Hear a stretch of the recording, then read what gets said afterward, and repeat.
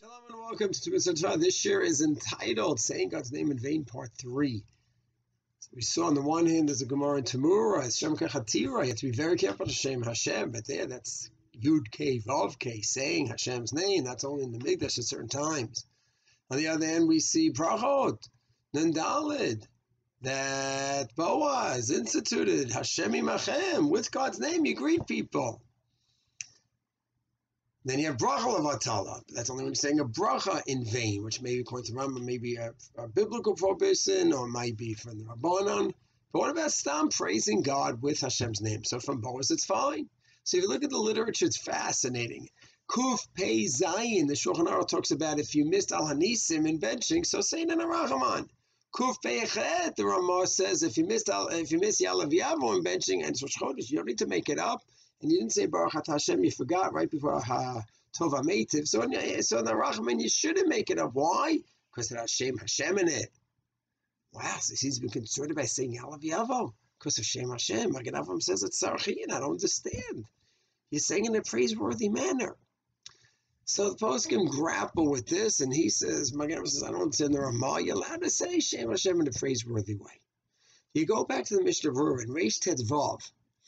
See, Sif Katan Yutet and Sif Katan Chaf, he contradicts himself. In Yutet, he seems to be saying, if someone's praising Hashem, it's fine. And using God's name. But yet, in Sif Katan Chaf, he says, only say it when you're mechuyav. You have to. So you can't just stop praise God. So it could be, some poskim want to say, technically there's not an Isser. And if someone goes and says, Deni Morais, how are you? And I say, Todah L'ail, Baruch HaShoel, thank you, Hashem. And I just said Hashem's name, and blessed you for asking. It's not technically Asr. It's not. And it's fine. And when the Mishnah Berurah says only when you're mechuyev, it doesn't mean literally only if you have an absolute chiyuv. But this does try to stress, like the Ramah does in Kuf Pei Echet, that we don't stop throw around Hashem's name. We have to be very, very careful. Why? Because if you go to Siman Hey in the Shulchan Aruch and the poskim Mishnah Berurah there in the commentaries about what kavanot we should have when we say God's name, Aleph Daled Nun Yud, Aleph Lamed Hey Yud Mem, Aleph Lamed, any of those, it should be with such reverence and awe and kavanah. So therefore, the minhag developed that we don't just throw around His name. Is it usher to say God's name in a praiseworthy manner? I just said a moment ago, I use Hashem's name. It's not usher, but the practice is often just to watch out, be careful.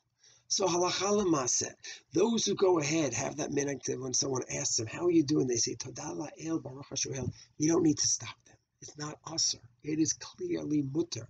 From the Gemara in Brachot, from Magen Avraham from Kuf Pei Echet, from the Mishnah Berurah in Reish Tet Vav Yutet, it's mutter. The only thing is, since we see Siman Hey with such caution about saying God's name, the minhag often is to be careful. So it's not usher to say God's name in a praiseworthy manner, but we often are careful not to say it. And that's the overview of the sugya. Shalom.